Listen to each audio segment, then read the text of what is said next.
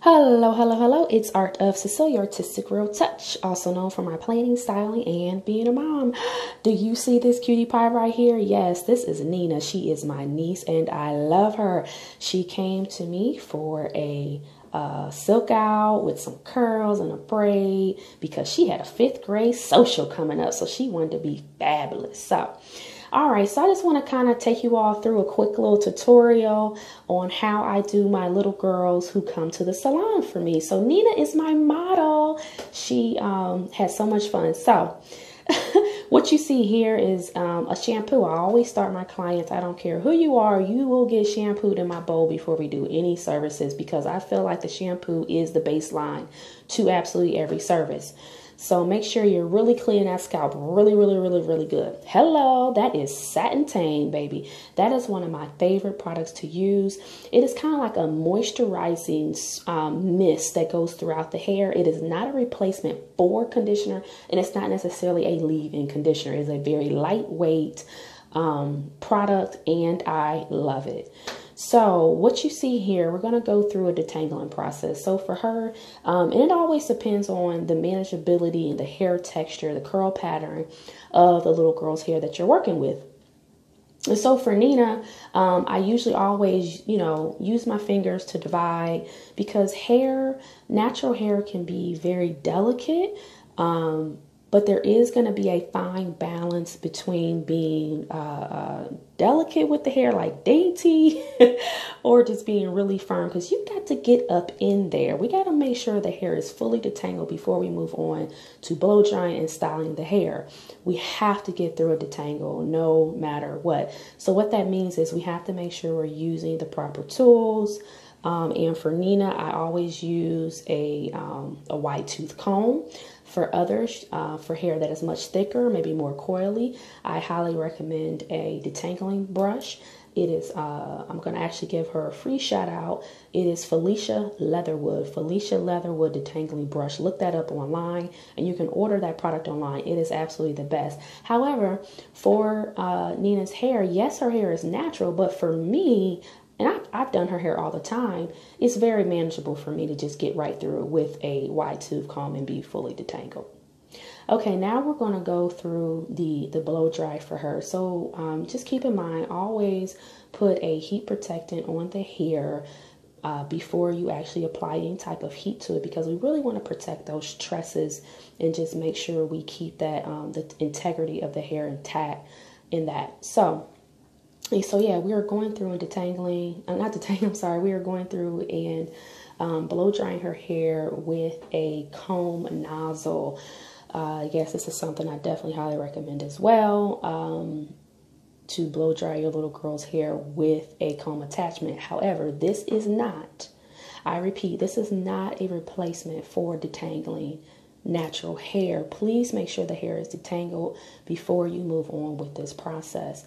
And for me, I kind of just start at the back. Again, I keep those 4 sections going that I detangle, and use smaller sections if you want. Use larger ones if you need when you're detangling, but use those same sections after you detangle, kind of put it off to the side and use those same sections to blow dry throughout the hair. It just makes it a lot more easier for you, especially if you're kind of just starting off with this process with the natural girls. Okay.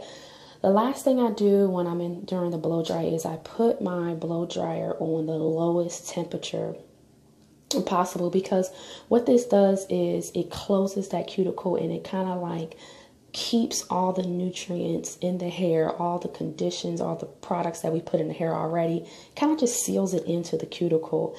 I learned this a couple years ago, and honestly, it has really made a difference in the longevity and the healthiness of the hair. Okay, at this point, you can now style her hair however you like. At this point, her hair is completely manageable. You can comb through it with a fine tooth comb. You can put some ponytails in there, some twisties or whatever. But like I said, Nina is getting ready for her 5th grade social. And I'm not against heat whatsoever. I think it's all about anything that's good. You just need to monitorize it and just make sure you're not overusing the heat. Nina will not be putting any more heat on her hair until the next time she wants heat on her hair. Her mom wants heat on her hair. for Nina, putting heat on her hair and flat ironing it with curls works very well.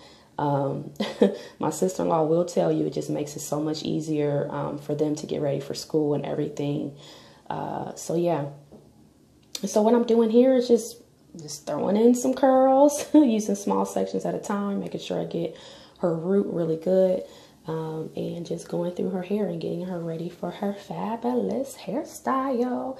Yeah, you guys, I'm just having fun. This is my very first, I guess, hair tutorial. I told you all I would definitely start putting some hair vlogs on my new YouTube channel, and please check that out. If you have loved the content so far, please make sure you subscribe, you like, and you share. Hello, show me some love. So, yeah, I am a foster parent, and I love the children. I love focusing on my little girls and just making sure that they have confidence that really starts from the inside out. And really, the hair is the icing on the cake. Our hair is our crown. It has a lot to do with our self-esteem, and making sure our girls feel good and look good means a whole lot when they are going out into the real world, you all. A lot of times I end my little clients with like a little book to read, and that, and it just helps. So, just making sure you have those materials at hand, you know, having doll babies that look like your child, or having books or TV shows or YouTube channels.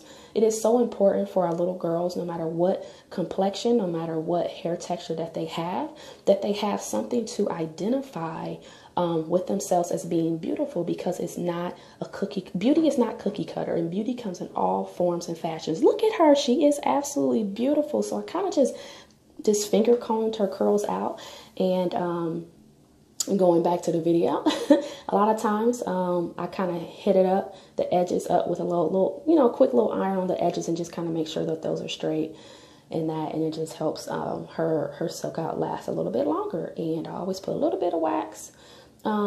This kind of helps with the reversion. Instead of using edge control, I use a wax stick.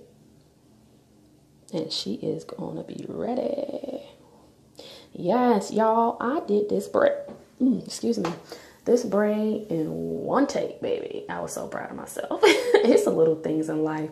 It's kind of like, yeah, you've been doing something forever, but it's always nice to just do something in one swoop. And I'm pretty sure it's coming, but I will be doing some more videos on braiding. But yeah, this whole video, I really just want to do more that are more broken down, like really how to do a proper shampoo, how to properly detangle the hair, what products to use. There's so much. If you want to, you can always schedule a one-on-one hair class with me, and you can bring in your little girl if you want, and just kind of have a mommy and me hair class right here in my salon suite. Okay, the little girls love it. It's a private experience. I work with another hairstylist, Janelle. Hey, Janelle. Shout out to Janelle. Holler at her too. She works directly across from me.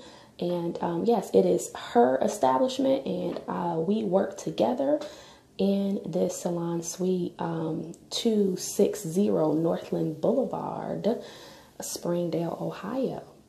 Yes, Nina, she is too cute. Got her curls and everything. Now, all Nina has to do to maintain her hairstyle is she can either do some really big pin curls, or she can just put a bonnet on, and the next day she can just fluff.